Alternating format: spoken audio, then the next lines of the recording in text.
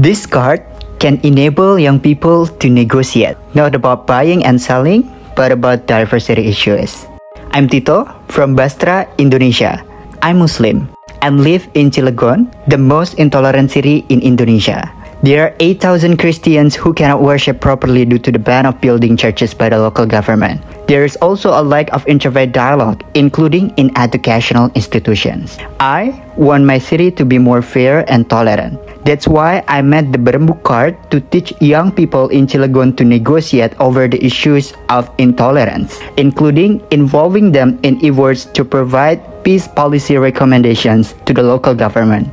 Winning this challenge will really help me in the process of amplifying the impact. By making more people able to negotiate, there will be a greater encouragement for stakeholders.